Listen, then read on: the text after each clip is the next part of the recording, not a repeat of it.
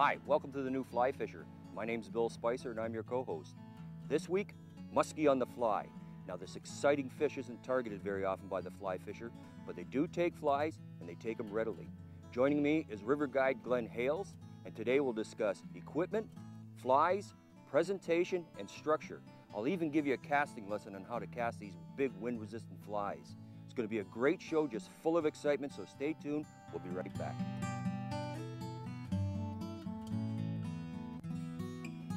That was awesome.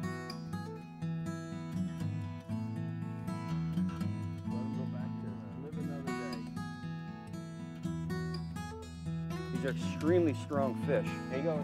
Oh, nice. Oh yeah, good fish, good fish. Yes. Got him! Yeah! World record! We talked earlier about having the optimum conditions. Here we've got A perfect good example of the family Heptageneidae, very flat. music, sweet music. This is why you need a lot of backing.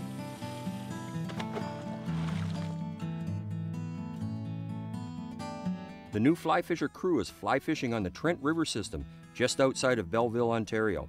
Our guide for today is Glenn Hales, a photographer for the Canadian Fly Fisher magazine.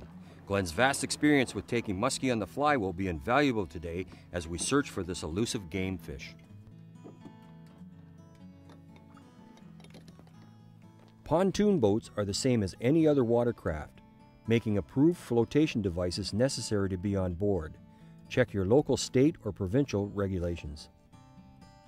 It's never recommended to fish alone in remote areas. The buddy system allows you to share the experience of the outdoors with somebody else while remaining safe. Pontoon boats are becoming very popular among fishermen these days, whether for fly fishing or spin fishing. They are lightweight and easily set up for launching. There is no need for a ramp, unlike other boats.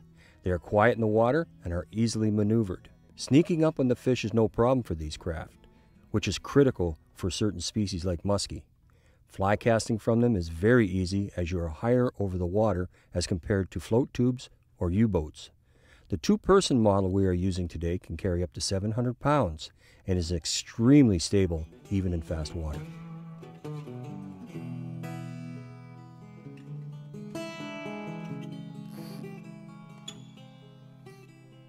Resources available to people who want to fly fish for muskie are very limited. There is some material available on the internet, but one of the best sources of information is contained in Barry Reynolds' book, Pike on the Fly. The muskellunge, or muskie as it's commonly known, is the largest of the pike family and can grow to incredible sizes. Females grow faster and bigger than males do. Growth rates depend on the amount of available food, the size of the body of water, and the summertime water temperatures. Lunker muskie can grow to 45 to 50 inches long and weigh between 35 and 50 pounds. The world record muskie caught with a rod and reel is a whopping 69 pounds 11 ounces, caught by Louis Spray in 1949. Muskellunge normally live in lakes and slow-moving rivers with clear water and numerous underwater weed beds. They prefer cool water where temperatures stay below 26 degrees Celsius or 80 degrees Fahrenheit, but they can endure temperatures as high as 32 degrees Celsius or 90 degrees Fahrenheit for a limited time. Muskies most often reside in water less than 15 feet deep. After 3 days of rain, the weather finally broke and we had a typical southern Ontario hot and humid August day, perfect for muskie fishing. Muskies would like to lie in certain areas like deadfalls where trees have fallen into the water, wood debris. They like to hang out there. Even shadow where a tree is overhanging is a good place for muskies to lay. Any clumps of lily pads that are all in a nice spread out area, it's a great ambush point for muskies. Coontail, if you find a good patch that's actually really choked together, muskies like to lie in there, and again, another ambush point. Other certain types of weeds, grass weed with a little channel that's in it, muskies will lie right in there and sit there and wait for their prey. So anywhere where there's a good vantage point for an ambush, that's what you're looking for. Yeah. I find that August is a pretty good month. Water levels are a little low, and weed structure is actually more. There's more weeds, and it's better cover for more for the muskies. How about flies? Now, we've mainly honed in on two that we like, one a red and white, and you have a black on. Tell me a little bit more about what other flies we might use. You probably could use as poppers, surface baits, big deer hairs. Big stuff? Though? Big stuff. Yeah. Color, I don't think it really matters because these fish are really aggressive, and if they want it, they're going to grab it. Now we're really using heavy equipment. What's the reason for that? Mainly for the flies themselves. They are bulky and wind resistant, so a good heavy stout rod casts them really good. And to jump around a little bit, when you do get lucky enough to hook up on one, now I've recently done it only because I've done some saltwater fishing. They call it bowing to the fish. Can you talk a little bit more about why you bow to the fish? You pretty much bow to the fish so that when the fish does jump, it enables them to not throw the hook out. Instead of pulling the line through the water, exactly. the line shoots the water. Yeah. That's very important when you're fighting a big fish like that. That's very powerful. When they do jump, put the rod down. It's called bowing to the fish, so the line shoots straight instead of pulls up, and the hook shouldn't come out of the fish's mouth. Great. Any other things you want to add to that, Glenn? Oh, let's just get fishing. Okay.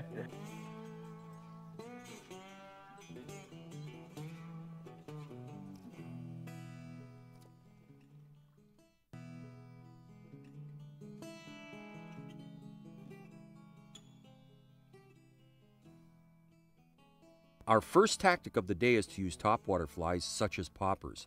Simply cast a likely cover, and on the return retrieve, simply use a jerking motion with the rod tip to pop the fly on the surface, creating a gurgling sound. The strike using this method is usually quite spectacular and will get your heart pounding. Had a follow-up. He come right below the fly, took a look at it, and then went back down, so hopefully he'll come back for it. Coming right out of the lily pads. The lily pads there. I see the minnow behind us, so he's still around. Yeah. One actually jumped out of the water. Oh, there he is. There we go. Fish on. All Excellent. right. Oh, and he let go. Oh, that was awesome. Oh, I like that. After numerous attempts to take a fish on top with a popper, and with only one strike, we decided to change tactics. We opted to go with a large subsurface streamer fly. Like using a surface pattern, this type of fishing is really exciting because you will often see the muskie attack your fly. Now the retrieve we use on this is fairly simple, nothing fancy. It's a longer strip retrieve. What you do is you just strip in a fast motion like that, almost jerking it fast, about a 2-foot strip, just like that. And what that does, it imparts a little bit of action on the fly like this when you jerk it. And it seems, the fish seem to like it. I'll show you one more time. There. Jerking motion like that. Long strip jerk motion. You don't have to do anything with the tip, just strip it straight back in like that. And we don't have to wait for the fly to sink so much because the fish are not afraid at all to come up to the top and grab the fly. Not afraid at all. They're not leader shy, and they're really aggressive. Now the way to cast these heavy flies, you don't want a tight loop. What you want to do is what's called a oval cast or a Belgian cast. That's out to the right and over top, out to the right, over top, out to the right, over top. You do not want a tight loop on this because the fly drops below the line and you end up with a tailing loop and a big knot, or you might hit yourself. So go out and over top, out, over top, out, over top. And you can get quite a long cast doing this.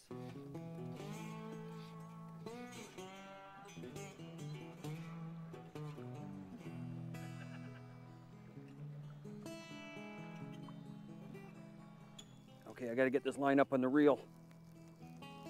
Had some fallen rocks over here that I placed it in there. Oh yeah, all right. These are extremely strong fish. Oh yeah, good fish, yes.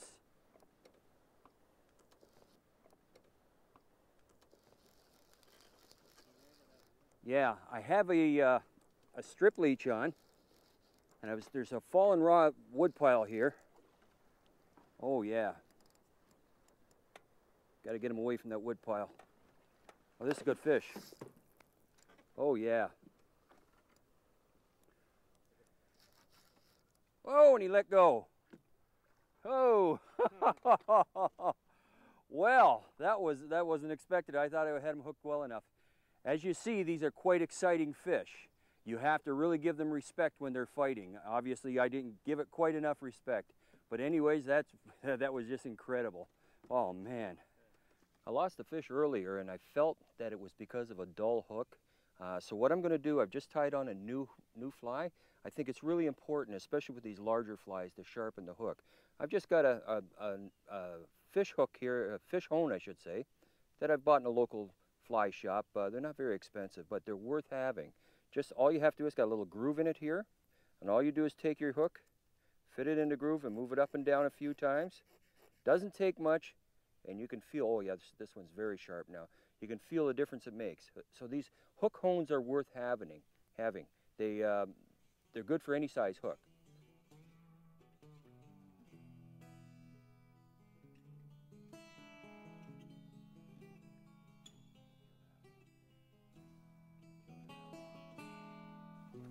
Ah, just a little one. Just a little one. Going after a big streamer. Going after the big streamer, yeah. It's a smallmouth. Just a smallmouth. Now, that is really something. This is a very brave fish. And let's bring him up here. Oh, aggressive. Very aggressive little smallmouth. Very aggressive. Not too bad. Sometimes any fish will do. That was good. Let's try that again.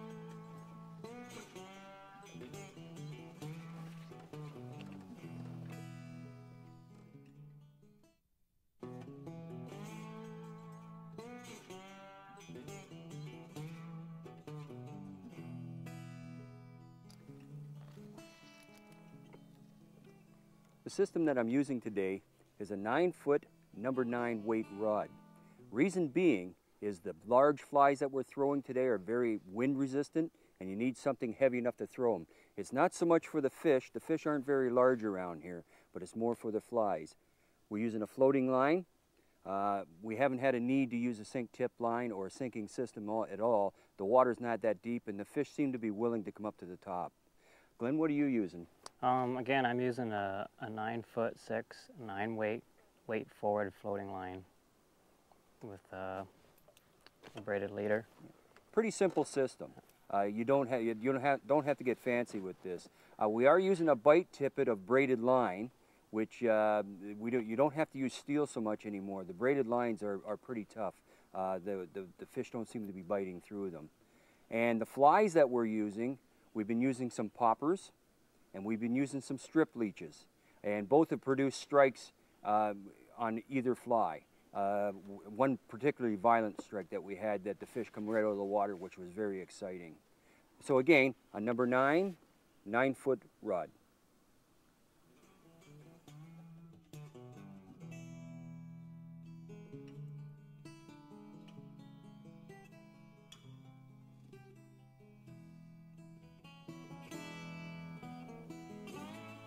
It's right below the boat. Straight at mine. Right over here.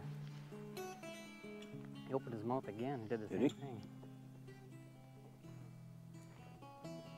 Nice thing about these boats that you can get right up on top of them without disturbing them.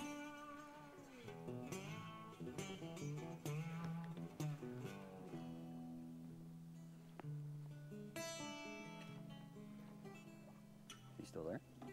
No, he's back farther. Okay, I'll move back a bit then.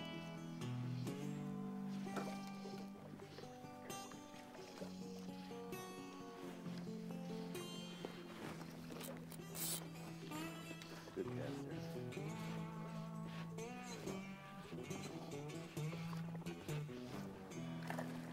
Oh, good one, Glenn. Just a little small, eh?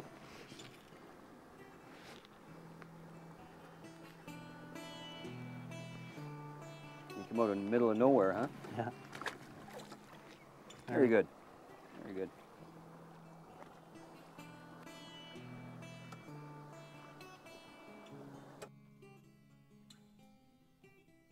Right by the trees over there. Beauty. I was just casting over there to some lily pads and stripping it. And a fish just came out of a great depth. Probably about 8 feet, came straight up and just hammered it. It was lightning fast and down Wow. it went. It's really got a good bend in your rod there, doesn't yeah. it? Very good. Oh yeah, got a lot of spunk in there. Yep. Oh, it's a good sized one, Glenn. Yep. It's a good sized one. That's wonderful. This is got to be some of the most exciting type of fishing I've ever done in my life. The hit is extremely hard and aggressive. Ooh.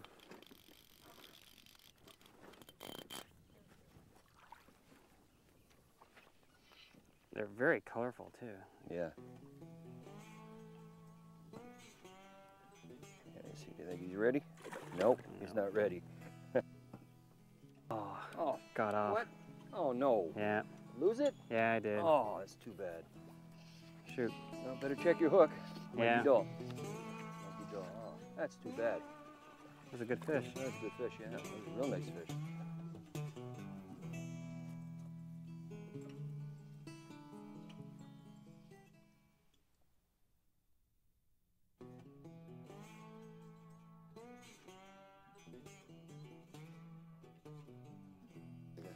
Got to get him on the reel. Right by the lily pads. Oh man, strong fish. And he's going to jump soon in a minute. There he comes. Here he comes up. And keep the tension on him this time. Extremely fast take. I am so surprised at how fast they commit themselves. That red and white Red and streamer. white seems to be what they wanted right now. Oh man, big head shakes. Big head shakes. He's staying down, which is unusual for a muskie. They generally jump quite a bit. And if he jumps, I'm gonna bow There to he comes, him. there he comes. Go.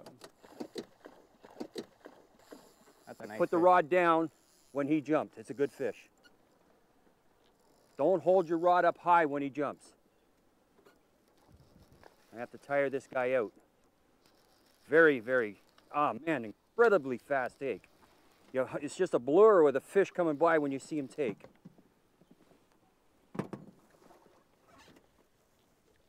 And tire him right out.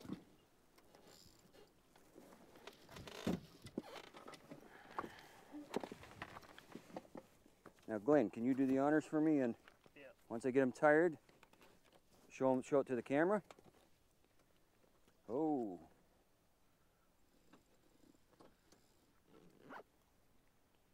He's going to jump. If he jumps, I bow.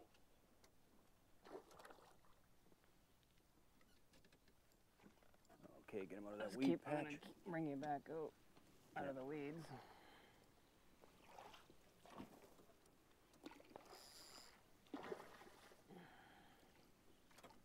These are incredibly strong fish. Very exciting. Everything you've read about them is true.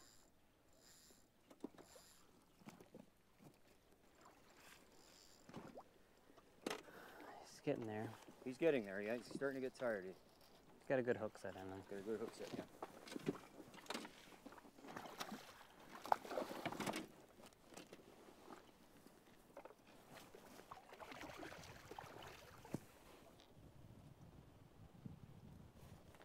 I'm gonna go all the way around. Okay, I'll leave So you bring him right side. around. Come.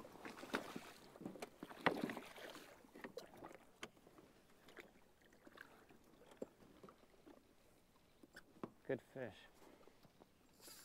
Still got spunk in him too. Yeah.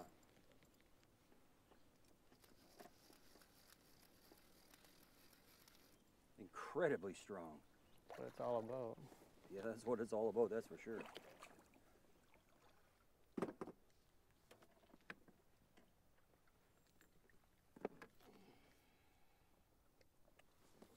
Very good, Glenn. That is what it's all about. Nice fish, Bill. Folks, Almost gone, a fly. this is my first muskie on a fly. I've caught muskie before, but this is my first one on the fly. I'm very excited about it. Okay, Glenn, let's get the hook out of him.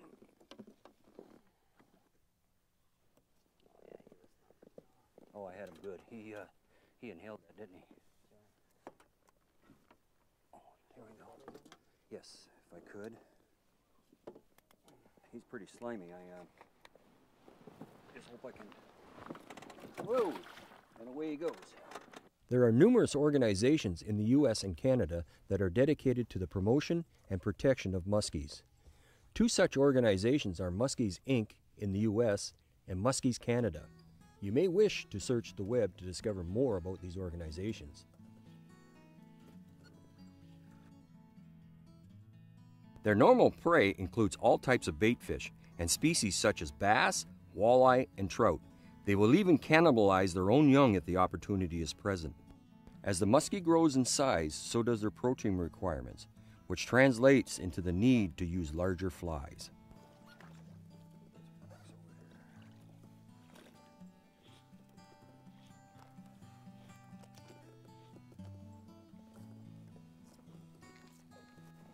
We're back at our put-in point here, and as you can see, we had a good day with lots of action. Now, it's a different thing to land the fish than it is to have them on. It's pretty difficult to land them. They're very, very strong fish. Thanks to Glenn for being on the show today.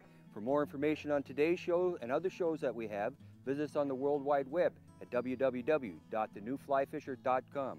From all of us here at The New Fly Fisher, thanks for joining us. Tight lines. We'll see you next week. Hi, I'm Tom Rosenbauer. Hope you enjoyed this video. If you like this and you want to see more, subscribe and you can get all our weekly uploads.